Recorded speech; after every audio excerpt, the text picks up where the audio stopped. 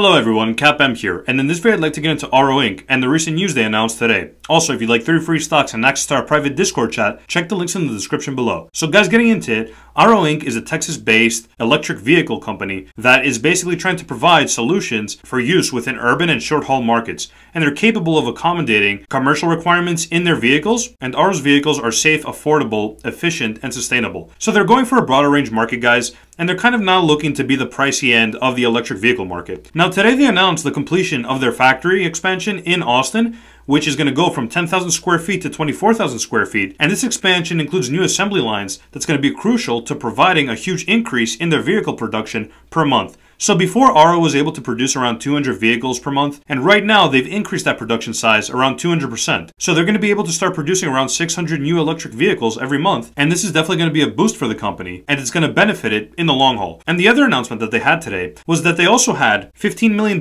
registered in a direct offering, where we see that institutional investors came in and purchased shares around $4.75 for this direct offering. The close of this offering is expected to happen on July 8th, and again, the company is going to get $15 million to be able to reinvest into its products. So both of these announcements are definitely good for the stock, and we are seeing it pop today. And Ayro, guys, right now, looking at their website just to show you, we see that they have 2 cars that they're producing. So this Ayro 311 is the first electric 3-wheeled vehicle of its kind. So we are seeing this is going to be marketed more as a professional and personal use car, and this is the vehicle that they have for normal use and consumption. And their next vehicle that they have is also the Club Car 411, and this is going to be used, guys, for campus solutions, and it's kind of the middle ground between these full-size trucks and small utility cars.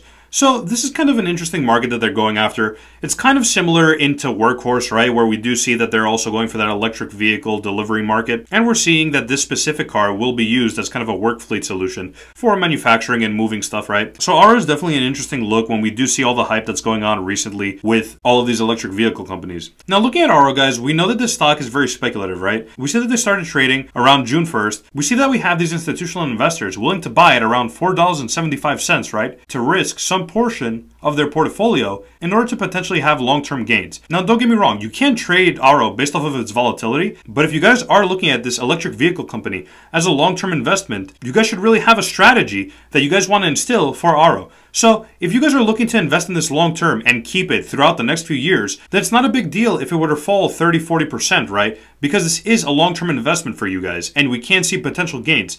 Now, if you guys are looking to trade it, obviously we have a much different strategy, and I'm going to show that soon. But I want to say that this is a very speculative company still, and we still don't know what the demand for their cars are. And the one thing that's kind of concerning to me is that we are seeing a lot of electric vehicle companies being pumped and being on the news. So that's just something to take into consideration, because there is a lot of hype around several electric vehicle companies that we are hearing about right now. Now, let's get into the stock chart. Now, looking at the chart of Ayro Inc., we do see that it popped all the way to this $8 mark, right?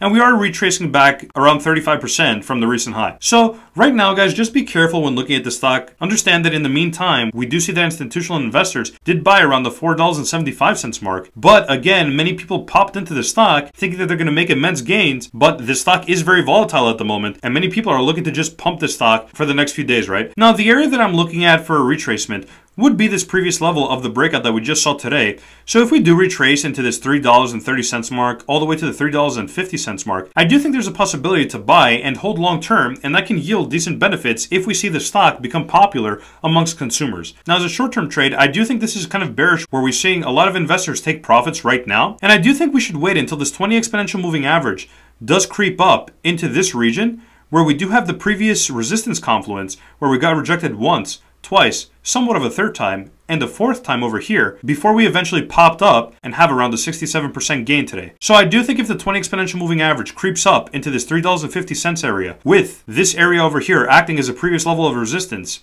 and turning into support, I think we can see a nice bounce in Ayro over the next few days. And remember, guys, there's always the possibility the stock can keep on going higher, but I just personally don't like to go into overextended trades, and I think it's not worth the reward to risk ratio that you could potentially get, right? I mean, it can pump much higher over the next few days. It's just extremely volatile right now, and we're seeing a lot of investors take profit. And as I stated before, I am a little concerned with all of this electric vehicle news hype that the media is pushing out right now. So I'm just trying to be a little bit cautious in my approach. I understand there is potential immense gains to be made, but I like to look at the technicals to see where we can potentially buy if there's a dip over the next few days. So overall, guys, if you found this video helpful, please like and subscribe. It really helps out the channel a lot with the algorithm. Thank you guys for watching, and have a great one.